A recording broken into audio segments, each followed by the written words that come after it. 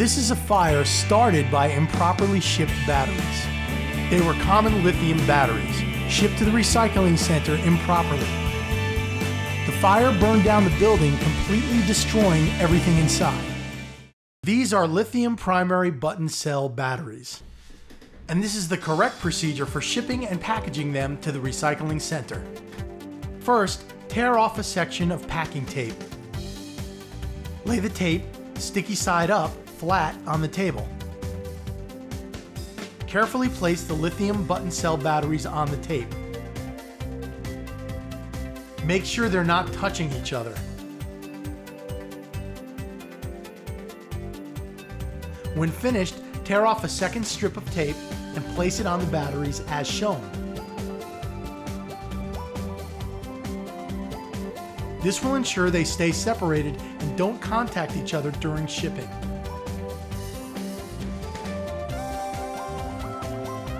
It's now safe to place them in the bucket.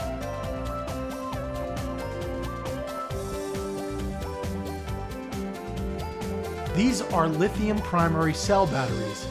All these batteries are known to start fires, so correctly packaging them is essential. Again, tear off a section of packing tape. Place the batteries side by side next to each other. It's okay if the sides of the batteries touch, as long as the terminals on the top and bottom of the batteries do not touch any other batteries. Place each battery as shown. Then, fold over the tape or use a new piece of tape to cover the batteries. This will ensure that the top and bottom terminals of the battery stay apart and never touch another battery.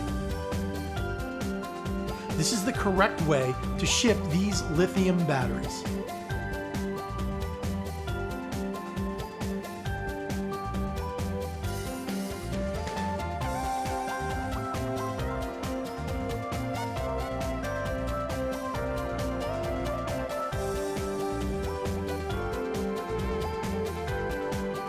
If you have to add batteries to your finished batch, just tape them as shown and keep them separate. Don't just throw them into the bucket without any kind of tape. They could touch and catch fire.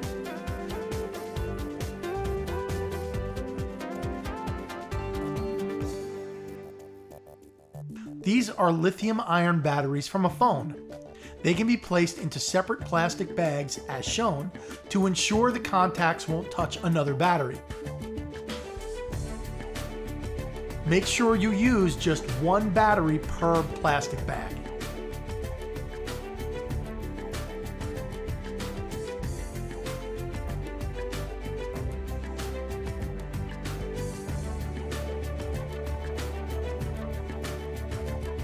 Here, we use duct tape to tape over the contacts from another phone battery.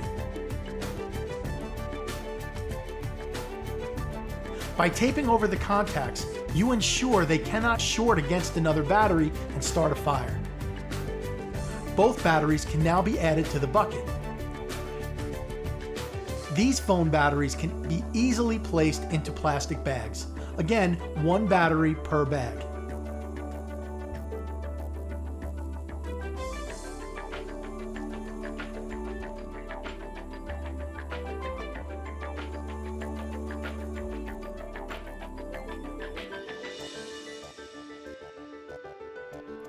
These are batteries for rechargeable tools.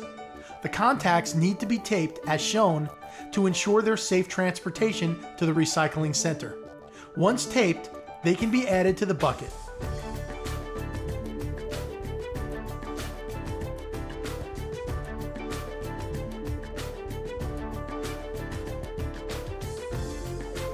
This is a nickel metal hydride sealed cell battery. Just place the battery into a plastic bag and you can add it to the bucket for shipping.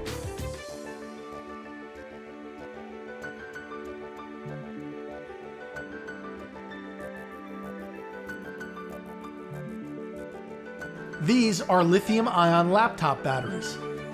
Place tape over the terminals as shown. Then they're ready to be added to the bucket to be shipped.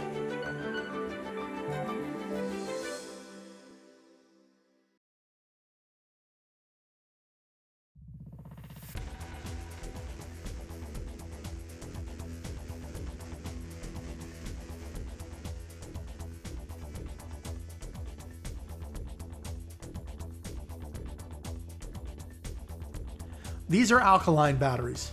If all your batteries are alkaline batteries, and those are the ones you're gonna ship, you can just put them in the bucket. You don't need any kind of tape if every one of your batteries is indeed an alkaline battery. When shipping alkaline batteries, any alkaline battery larger than a 9-volt must be taped. If you're mixing them with other types of batteries like we are here, you have to tape the terminals or use a plastic bag to keep the terminals from touching any other battery. Since we have other types of batteries in this bucket, we will individually bag each of these alkaline batteries.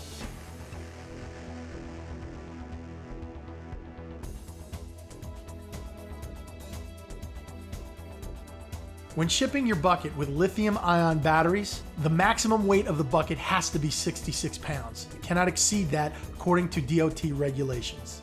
If there's any lithium batteries whatsoever in the bucket, then the bucket cannot exceed 66 pounds. As per DOT regulations, take your prepaid FedEx shipping label and place it right on the lid of the bucket as shown. On the side of the bucket are detailed instructions for shipping.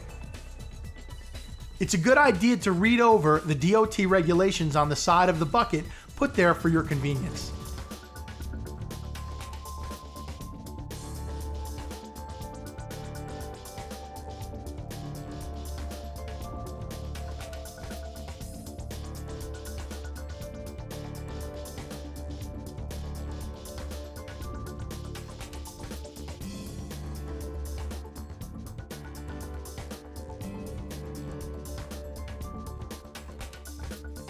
Following the DOT guidelines will ensure safe, easy battery recycling.